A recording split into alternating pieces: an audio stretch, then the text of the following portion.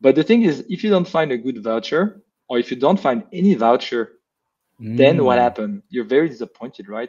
Either right. you come back and your vouchers doesn't work and you get these red error messages and you're like super frustrated, or you get like €5 and maybe you saw that there was a voucher with €50 or dollars and you're like, whoa, it's Right. not a good deal. Like it seems like there was someone before me that got $50, and so Mm. suddenly you have a lot more chance to slip away. Hello, everyone. Welcome to another episode of Behind the Experience, where we give you an inside look behind the top product-led experience. Each week, you'll hear inspiring new examples, hard-earned lessons, as well as strategies that are proven from experts around the world. This is your host, Ramley John, and today I have here Enzo. He is the co-founder and CEO of June.so. It is a next-gen product analytics platform for B2B SaaS. It was part of Y Combinator, this big famous uh, startup incubator for different companies that have joined it that are pretty big. Enzo and his co-founder actually met at Intercom where they worked before, and he is also a self-professed product and data nerd. So Enzo, welcome to be here. I'd love to just dig in. How are things with you today? Thanks for having me, Ramli. I'm doing great, thank you. It's end of day here in Europe. Yeah, it. Thank you for joining us, even when it's probably time for. I believe it's pub o'clock or the pub hour, over there. So thank you, really appreciate it. I want to jump in and talk a little bit about your users. One of the questions I love asking is around what the success look like for your users, and is specifically for June.so. Yeah, I mean, it means a lot of things, but I think in at the high level, the way we define the success is someone that moves from, not being very knowledgeable about data and analytics to becoming the sponsor of data inside their company. That's kind of Mm, the, wishy-washy definition we have. Beside that, we actually have a more measurable way of understanding if people are successful. So we have two measurements for that. One is what we call the activation. We looked into how many people complete a sequence of milestones. These milestones are, there are three of them actually. We don't put our own product to do it. So one thing we look at is whether companies set up their account. So whether they connect a data source, that's step one. Step two is what we call the aha moment. We look into whether or not they open 10 of the dashboard or reports that we have inside the product in the first week. And the third piece, we look into whether or not they enable a communication channel within our tool to get notified on an ongoing basis about, the updates about their data and metrics. If they complete the three, they're like extremely successful. If they mm. complete two, they're kind of already activated for us. Yeah, I was just gonna say you did mention that you use your own product to bubble this up, which I wanted to show it to folks. For people who are tuning via video, there's a screen now that shows exactly what June.so looks like around the milestones, and you mentioned those things, those milestones that you mentioned are now on screen: sign up, set up, aha, and activated.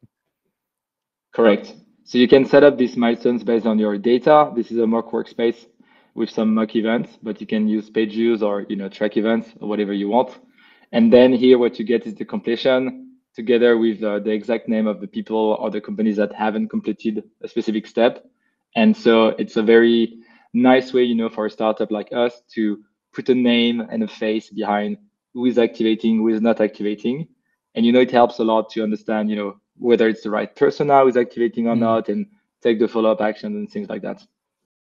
That makes a ton of sense.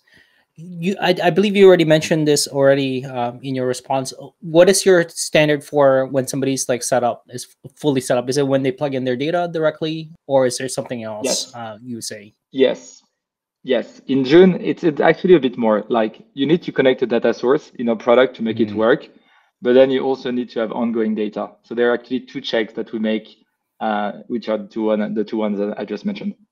nice. Okay, that makes a ton of sense. It's cool that you're measuring it the way that this funnel is as well, because now you can see where the drop off is. I think that's a really great way to visualize this. Is to say, hey, from step 2 to 3, people are losing it. I feel like a lot of B2B SaaS companies will find this very useful when they see it in this way. Is that probably something you're 100%. you're seeing with your people who are using June.so is that they're like, oh wow, okay, we need to think about like optimize this middle gap because there's a huge hole that people are falling through. Exactly. And I think the temptation when you use funnels in general is just to look into all the micro, steps Mm, and behavior and action that people can take. I think what we've heard a lot from early stage founders or, kind of like business that really want to crack the self-serve motion is that what matters the most is basically just to make sure that at a high level, people go through these milestones, right? So instead of having a funnel where you can have like 10 steps, what this view, kind of like incentivize you to do is to just check a couple of checkpoints. And so the way you can do that is by making sure that within each checkpoint, you have multiple triggers, right? So you need to be able to combine multiple triggers. You need to have also occurrences. Like it's not, enough for people to open your product once, but maybe they need to open it 10 times. You need also a time limitation. Maybe they need to open it 10 times within the first 7 days, this kind of thing. So all in all, it's a pretty different approach from a traditional funnel, but I've seen a lot of people coming on your podcast that talk about it. I think it's very, very well understood now. mm, nice. Thank you for sharing that. I want to jump into the current experience of June.so for new users. As I'm bringing this up, as soon as I sign up, there's like three options here. One of them is just welcome to June, set up June, and then the other option is to invite your team, connect a data source, and then the third is personalize your experience, and that's when people can schedule their time. But I want to get into is around there's a button here that says not ready, see June in action. I love this because often it takes a lot of trust for people to plug in their data directly into a tool like this, and you showing some data and there's very clear at the top says demo workspace so that people are not confused that this is not live data from something or it's definitely demo. Can you talk a little bit about the journey to introducing a demo workspace like this, and is it showing impact in terms of people actually, oh, it's like, oh, this is the value of June data. So Yeah, I mean, as I told you, I put together some screenshot of the journey we went through. What you're seeing now, what you just presented, is the latest iteration, which we actually pushed 3 weeks ago. So oh it's a wow, bit okay. early. Yep. It's a bit early to say the result, but I can already share some early results. And if you'd like, I can also show you the whole journey and how we arrived to where we are today. Sure, yeah. Let's talk about that journey, that change, that experience here. So, I'm gonna you put together like a Figma, showing exactly the journey, like the multiple stages exactly for it. Uh, Feel free to share a little bit about what it looked like before and how it evolved to what it is now. Awesome. Yes, yes. I think that's probably like the main learning from me. Like I moved from being as you said, a product manager to a founder. And in the past, I would, just literally just optimize my sign-up flow so that more people would take it. I would work for, post product market fit companies and just work on that sign-up flow or activation flow, whatever you call it. I think when I moved to building my own company, I realized that actually you may want to build very different sign-up flows depending on what is your business goal. And so kind of all the iteration we've gone through have a purpose. They have a purpose, which Mm, is what we wanted to achieve from a business standpoint. So what you see now is actually the latest purpose we have. So it's this one here. Basically, what we learn is that a lot of the people that come to June are not technical, and so mm, they don't know how to get started. And so what we did is we branched two directions. interesting. One is set up June, so you can just set it up, and the other one is invite a teammate, basically a technical teammate, to help you out. So we don't have the data to validate the hypothesis, but we definitely had a lot of qualified feedback of people that just struggle on that first page, if that makes sense. So this It is what the does, yeah. second step looks like. Awesome. So this is what the second step looks like when you have the data source, and when you don't, then it comes with that. So that's the end of the story. Now I can come backward and tell you a little bit more about how we started and how we landed there. Let's go. Yeah, feel free to jump in. That is a fair hypothesis there. Awesome. Okay, so we started. around 2 years ago, and we had four iterations. We started from alpha invite only, then Mm, alpha self-served, then beta self-served. You'll see the difference.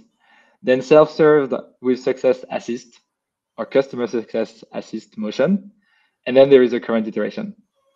So alpha, we had no onboarding. We would just send a URL to someone and they would just use the product. We didn't build right. anything, right? And that's how every sign up flow starts. That makes sense. So pros, it's fast, nothing to build. Cons, I mean, you're Nothing not taken is very seriously, right? right. Okay, then we had the alpha. Look, this is the alpha. I found the screenshot on Loom. It looks so ugly, but I mean, I'm happy we shipped it. Right. It says So get it's a started good, to start getting insights. exactly. First, need to connect your June to segment account. Exactly. But you validate some hypotheses. Are people willing to connect a data source?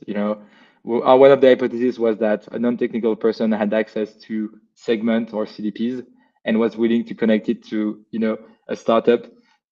This was really important for us to validate because otherwise the rest would not happen, right? If people wouldn't connect Mm, the data source. So we validated a couple of things like that. I think it's also a first step in the PLG. Like as it soon is, as you yeah. build that, you kind of like understand that people are going to self-serve. So, you're not building like an integration store where people can connect to some data. You're building like a sign-up flow, right? Which is very, very different. Right. That makes sense. Right. So then the beta is here. Look at that. Gorgeous, right? Right. It says for people listening via audio podcast, it says great news. June is just started. It's just started receiving your events, and now there's three options: create account, add sources. Let's get started. Cool. Exactly. And then you can connect multiple sources, which was kind of Mm, magical back then. And then we would have like some, look, it's still the lorem ipsum file, but then we would have some security privacy text is and key. like some links, exactly, links to our security commitments. So what happened here? It was very professional compared to what we had. It was really useful to go up market. So we didn't go to Series C and Series D onward, but we kind of started to work with Series A, Series B, and they wouldn't sign up on that basically, which makes sense. I wouldn't either. It helped us also to try our go-to-market initiative. As soon as we had that, we're like, okay, this is good enough to start pumping a bit of traffic and see Right. how people behave at scale, right? Here, people are signing up because you're nice and you contacted them. Here, people I like how you sign put up it. because they actually, yeah, want your product, right? Mm, that makes sense. Let's try an initiative. Already, it's interesting your point around it's already a little bit more complex. Yes. That is a good point. There's like several things happening all at once. Yeah. Yeah, we And ended up like it wasn't easy. Like honestly, we started to add so many steps. Like our sign up had like five steps. Like overnight, it's so easy to collect more information, you know. And there's always someone in the room saying like, I need a job, I need a title, I need a company vertical, I need whatever, whatever. And so we had these crazy questions. Like one of the questions we had was, how much experience do you have with data? Which is right. completely pointless, right? For Hmm. us, it was at least. So that's iteration number three. Number four is the success assist. So it's what you said earlier, where basically you can book a call. Mm, We have this last step where basically you can take a call. And again, this is lorem ipsum, but basically when you do that, obviously Superhuman was kind of a big inspiration here. When you do that, you want to explain to the user why they get value to opt in a call, in the onboarding call with you. What are they going to get out of it? So here we iterated a lot on the wording to try to get the opt-in booking rate higher. And we were saying things such as, we've done it like a million times. You're going to save a lot of time if you just take 15, 30 minutes with us. And that was usually the case. Like a lot of people would just save a lot of time. nice. Now you see the skip this step button, but the skip this step button came very late. Mm, Actually, in the first iteration, there was no way to skip. So people would either take the call or not be able to access the products. right. That makes sense. I mean, that's good for learning. I find that very early on companies should do human assist for new users, especially like those people who are early adopters would more likely be happy to chat and tell you why they're signing up and how they found you and stuff like that. Exactly. That's the point. Like we kept that for many, many months. Like we dropped it quite recently. And the Mm, reason is because the amount of feedback you get up front is like amazing. Plus, it's much harder to convince someone to give you some feedback after they start using your product than that's before, true. right? And you can always justify and say there is a reason why, they should talk with you. And in fairness, like there is a lot of people to whom we added value. I would say the majority. So it was pretty nice iteration. I think Nice. we got a lot of value from it. Mm. So what's next?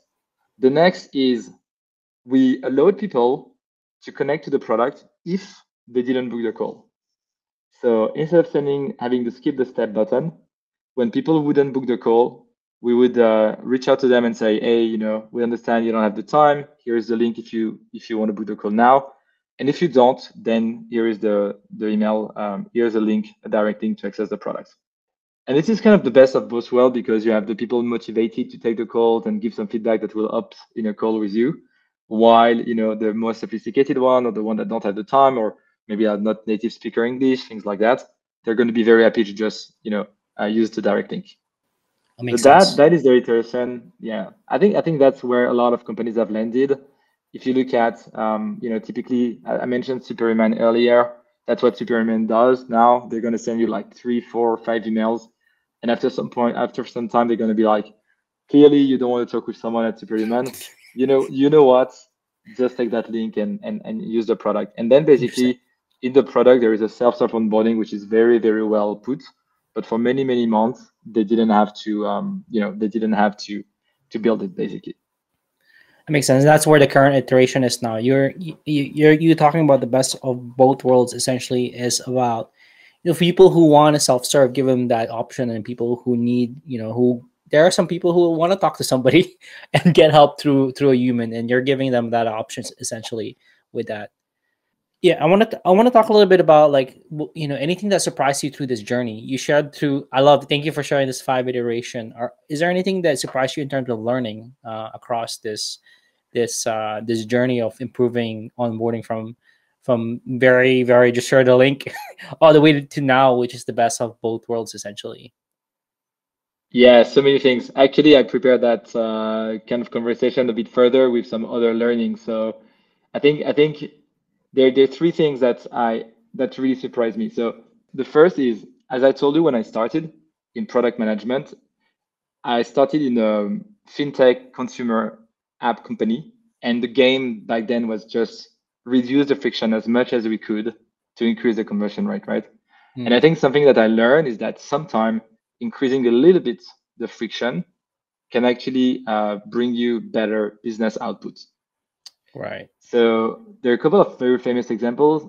One that just went viral yesterday on Twitter was the Duolingo example. I think it was shared by one of the product people there. Nice. Basically, the test that they did as part of the sign up flow was so basically when you sign up on Duolingo and you decide to learn a new language, they will say, okay, we're going to help you stick to your goal, and you can define your strike goal, so the number of days in a row that you want to be learning. And so usually it was defined ticked by default. So the right Mm, version is what it used to be. They unticked it. And what happened when they unticked it, which was an extra friction, right? Because people are now had I to have to to click tick something. the had Right. to tick something. What happened is that people started to be a lot more bullish on their goal. So Interesting. maybe 7 was pre-ticked. People started to click 14 or 30. They were like aiming for higher goals. And basically, because they were committing into something, they were kind of binding themselves to something, then the stickiness drastically improved Interesting. for the customers. And you know what's the funniest thing in this experiment? The team didn't change anything. Like, basically, these buttons would do nothing in the products. Right. Wow. Talk about placebo. So it did not absolutely no change in terms of like notifications or things like that when people click on the button. Nope, not in the first iterations where they saw the amazing results. I don't know today where they at, but back then apparently they did nothing. Yeah, which is Mm, insane, right? It's a great example, but it's like the unicorn, right? mm. Everyone is looking for this, right? Like very low effort and amazing result, right? Right. Right. Most of the True. time, you need to put the work. Mm. That's another one. Like, I mean, we put the call in June. Like when we started June, I was like, we're never gonna put an onboarding call, right? Like it's so much friction. And honestly, I reconsider this one just because you can deliver so much value in an onboarding call. We have people that come to us and they're like, yeah, I'm like, we're 5 people. We try to reach product market fit. How do we do? And we're like, okay, so you can actually find your persona with analytics. Did you know? Just look into the most active people and their profile, and you're going to find a pattern. And people are like, whoa, that's amazing, right? And they would never know that if they wouldn't take the call with us, or there would be no way that we could educate so many edge cases in the product, especially on the first experience, right? So there is definitely a lot of value there. And I have a last learning coming from my last job. So before Intercom, I used to work for an e-commerce company. And one of the things that the company found out, it wasn't my team, it was the A/B test team. They found out that a visible voucher was reducing the Mm. completion rate of a checkout. So this is not a sign-up flow, but it's still a workflow, with steps. Basically, what happened when you show voucher field too visible, a lot of people have a FOMO. They're like, I don't have a voucher. And so they start to go on internet and they start Right. to look for Google. coupons. Yeah, Yes. I do And that. so they don't find, you do that, great. A lot of people do that. Now there are Chrome extensions for that. But the thing is, if you don't find a good voucher, or if you don't find any voucher, then what Mm. happened? You're very disappointed, right?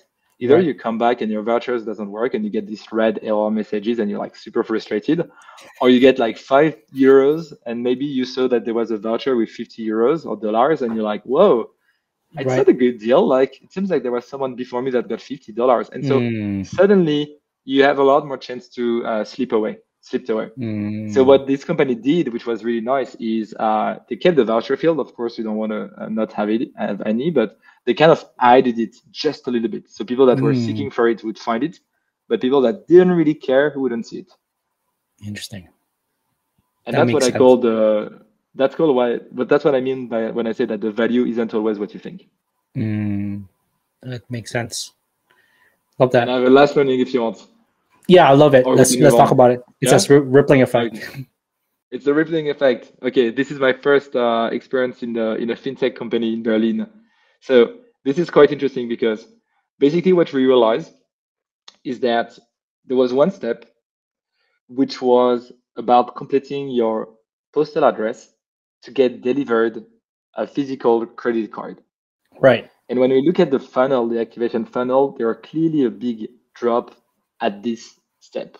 Mm. And so we were thinking like, okay, we need to iterate on this postal field. It's too complex. People don't understand it. And the reason why people didn't understand it, to give you more details, is because there were so many countries you could be from. And actually the Right. fields don't look the same depending on the countries. Like we don't have the Okay. same language when it comes to postal addresses. And so when we started to dig into that and try to increase the completion rate, what we actually realized is that a lot of people actually miswrote the address because of the way the field was organized. Right. And so a lot of people were receiving the card at the wrong address. Oh no. Yes. And the problem is that as a fintech company, you're paying every time you generate the card. You pay it to MasterCard like, I don't know, $4 or $5 back then. Mm. And so this had like a huge impact on activation, obviously, because if people don't receive the card, they can't activate and start using it. But it was actually super expensive for the company. And it's one of the time where I realized that sometime when you work on this activation flow or onboarding flow, whatever you call it, it can have like a drastic business impact or company level impact, even though you haven't suspected it at all. Right. That is so good. Yeah. What was the solution for this one in terms of like, I mean, I guess you'd have to reorganize the fields based on the person's location. Is that how you figured this Correct. out? Hmm. Correct. On the first step you define your language and then you define your country. Was the Right. second step of the sign up flow. And as soon as you define the country, then we would adapt the way the fields are called and named accordingly. So for instance, in Germany, here what you see the CO, which is the optional field, it's Hmm. almost compulsory. Like the only way the post Interesting. person finds you is with it. Whereas in France, like most people will not feel it. Like usually you have an address and a floor, and I mean, you don't even need the floor. You just give your address and that's enough. Not in Germany. Interesting. Well, thank you for sharing all of these learnings. In terms of like, what are you excited to try out next? You're now in the realm of best of both worlds. Is there anything else you're excited to try out for future iterations of this experience that you can talk about? Yes. So, I mean, for the onboarding flow, I think right now what I'm really excited about is so we are product led, but we start to have a couple of enterprise companies, coming in. So now the very interesting thing for us is like, how do we handle these enterprise deals? Because as you said, a lot of people just expect to talk to you, right? They want to talk with you. So one of the things we do is, of course, like, people can talk to us on our pricing page. um, you know, we have a chat which is always available. And if you don't have a data source, you can, still skip the step and find a way to reach out to us. But in fairness, our flow is not really optimized for, these bigger deals. And so I think now the kind of things we're going to look into is more like, not only how we cater to the, product-led like to the product-led motion and these companies that want to self-serve and have different personas, whether they're technical, not technical, whether they have the time, not the time, whether they trust us, don't trust us. We also have to kind of like start thinking about layers of company stages, right? And that's the next step for us. It's kind of like this extra layer we will put on top of the sign-up flow. And we started with like a very small approach, and I'm very keen to see where it takes us, because yeah, I know a lot of people just get, pulled away from like their product-led motion into a sales-led motion. We work very hard to make sure it doesn't happen. But as we work hard for that, I'm curious to see what are going to be the intermediary, motions, basically. Well, that's super exciting times. That's all the questions I had. One final question: where can people find out more about June, and where can people find out more about you if they have questions? Where do you want to send them to? We're on Twitter and LinkedIn, so they can find June on Twitter and LinkedIn, June.so. And I'm also on both. Twitter is where I prefer to interact with. And yeah, they can find me on Twitter at Ozn, 0ZNE. And yeah, happy to help if I can. Awesome. Well, thank you so much for your time, Enzo. Appreciate it. Thanks, Ramli, for having me. Have a good one.